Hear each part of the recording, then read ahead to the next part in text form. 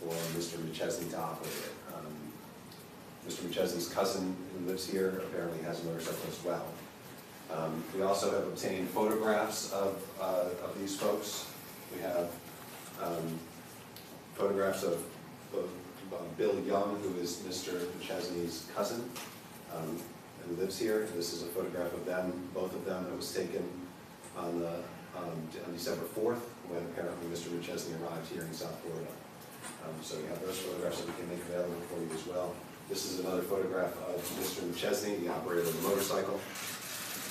It's our understanding that this man has still refused to provide information to law enforcement, although we have learned now that at 10 o'clock in the morning, only within hours of this event, he engaged a lawyer who contacted FHP and indicated that he would only speak to law enforcement if they would grant him full immunity from any charges.